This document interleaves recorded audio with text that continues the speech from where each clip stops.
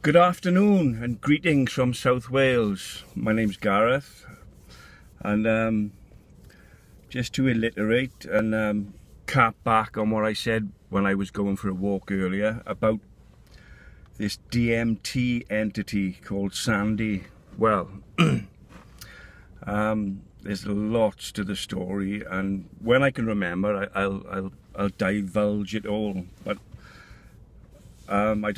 I don't know if you can remember, but I did say that I had to do something very special to be granted a kiss with this guardian angel. I know it's crazy. The story gets crazier and crazier by the minute.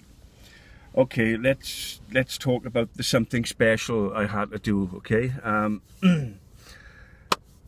right. Where to begin? Okay, let's begin at the very beginning, obviously. By this time, because I was smoking quite a bit of DMT, I developed psychosis, and I didn't need DMT to hear these voices or talk to Sandy and whoever I was talking to. Now, apparently I was talking to my father. Now, my father died in 1987, and I also had a brother who unfortunately died of a heroin overdose in 1999. So I got two dead relatives who I love very much. And I was there the one night in the kitchen,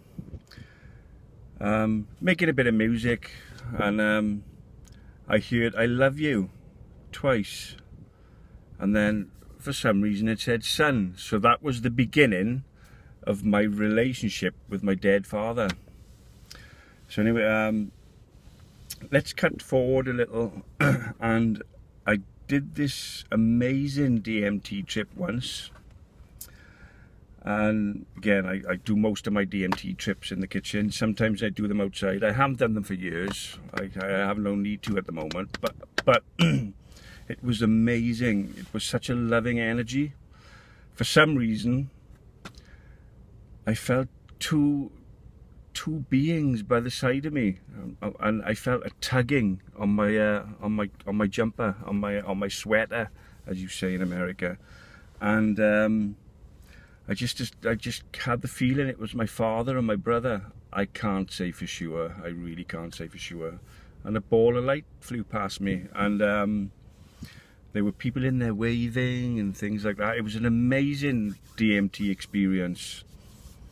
So that night I went to bed thinking about it, and a plasma energy seemed to surround me. Now, this is the first time this had happened, and I couldn't ignore it. Basically what I was doing, I was lying in bed, looking at YouTube, looking for something looking for something interesting to watch. But at the same time, I tried to take no notice of this plasma energy around me. But at the same time, I was thinking, what the fuck are you? And I didn't know whether it was good or evil. I didn't have a clue. All I knew, it was unusual, and it was just completely out of the ordinary. So as I was like scrolling YouTube, this energy pointed towards a video. And this video was called A Boy Called Baddie. Now, it was about an African child who has nothing. He works in the fields. And the guy presenting the video, his name is John St. Julian. Look him up. He's a beautiful human being, and he does amazing work in Africa. Now, this John St. Julian was saying that all this boy needs is £2.50 a week to get him out of the fields working and into education and food. So I felt quite embarrassed. I thought, I'm wasting all this money on drink, and £2.50 can go and save this boy's life. So, so I assumed this energy was trying to tell me something. And then, so this energy pointed towards another video that was on my news feed. And this video, I forget the name, but I'll bring it up later in one of my next vlogs. I'll try and find the video. But it was about the 23rd of September 2015, and numerology. And apparently something was gonna go down. Something was gonna go down big, because apparently they've worked it out that, you know, the 9/11 was involved with numerology. And I do know occultism is out there, and it's happening, and it's big. And you know, the world leaders are in control because they use all this symbolism and occult things. So anyway,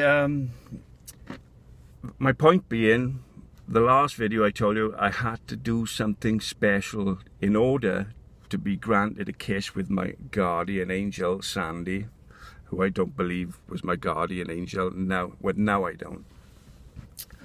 You have to bear with me a minute. So this energy pointed towards this video, the 23rd of September, and something big was going down. And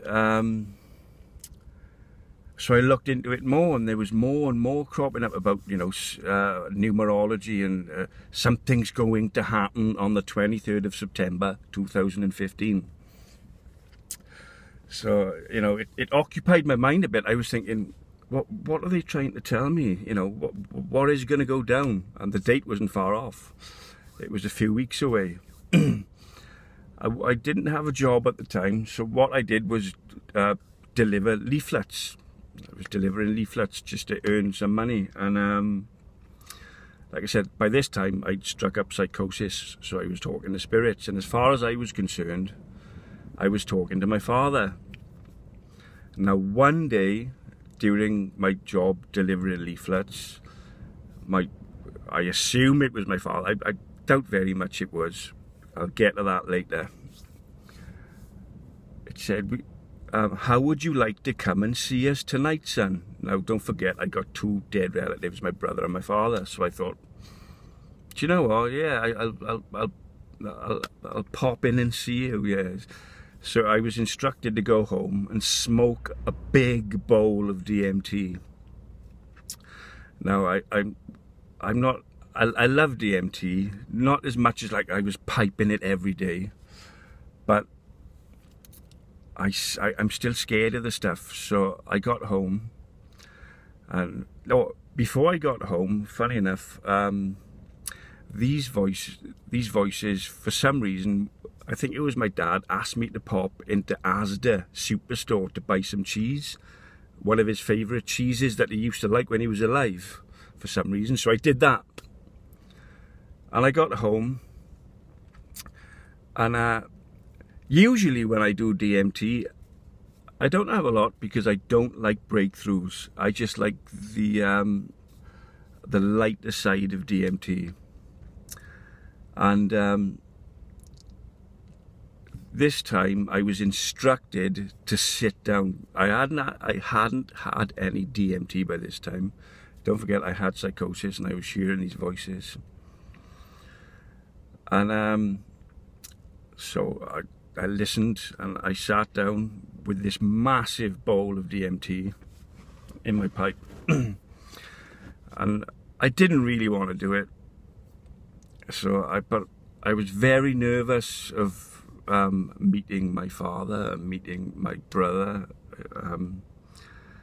So as I started talking on this DMT, these voices would say, more, take it, keep going, keep going, keep going. And I had to have a breath, and then I hit it some more, and they was going, keep going, keep going, keep going. And then all of a sudden they went, here we go. And there I went. And then this lady's voice overtook. And she sounded very pleasant. She sounded, you know, a very nice lady. She was polite. She was telling me jokes, and she called me honey. And she said, Gareth, honey, she said, all you have to do is kiss your father. And this has never been done before, and we're going to take you further than anybody has ever been on a DMT trip. Okay. That's what they said, you know.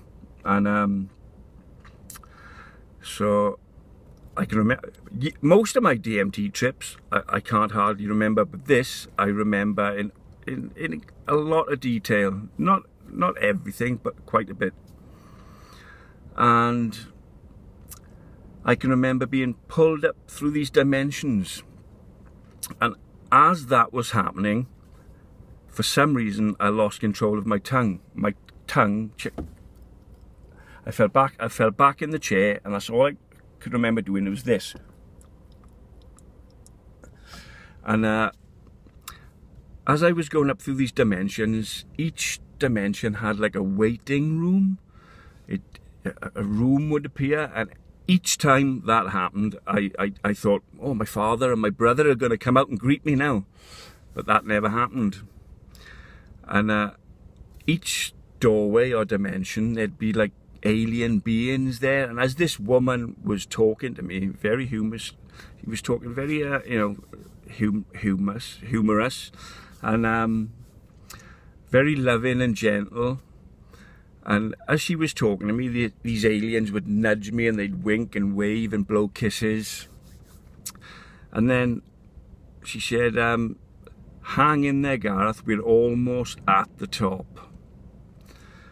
And as she said that, her second words were, right, Gareth, if this kiss doesn't go off, then the whole universe will be destroyed.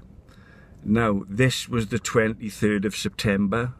All this doomsday shit I'd been reading about, and that people have worked out with the numerology, which, quite frankly, I do not know a lot about, but I do know it's it involved with occultism.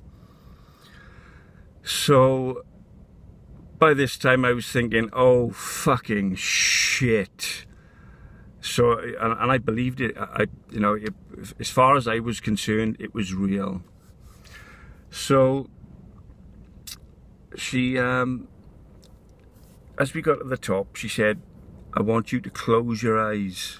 And as I closed my eyes, I saw visions of hell. The first thing I saw was a pile of people. They were all mangled up, stuck together. And they were trying to have sex together, and this voice said, these are the people who was in life could never be satisfied. And there were demons spitting acid at me and things like that. I wasn't scared. I just thought, this is a bit much, but it's DMT. And then she said, like I said, she said, Gareth, honey, if this kiss doesn't go off, the whole universe will be destroyed. She said, shut your eyes, lick your lip. That's right. As my tongue was going in and out like that, she said, you can put your tongue back in now, Gareth. And as she said that, I gained control of my tongue. And she said, lick your lips and pucker up, because here he comes.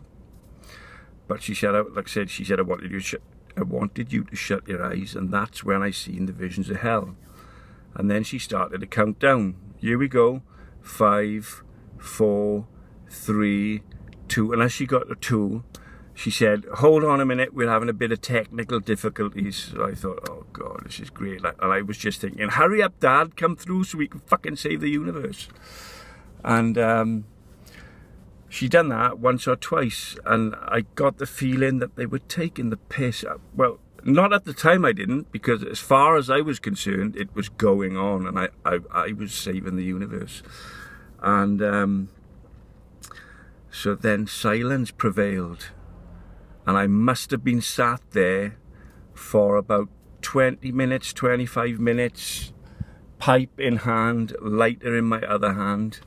And then all of a sudden, out of nowhere, she said, Gareth, it's done. You can relax. She said, and now you can go down your mother's and tell her all about it over a cup of tea. Now that's just one crazy story about my DMT trip, and that's the something special I had to do. Why I was granted a kiss with Sandy, and in my next blog I'll tell you about my kiss with Sandy, my guardian angel apparently. But I don't, I think she was a bit of a succubus in the end, but I hope you enjoy my stories, and I'll get back to you very soon.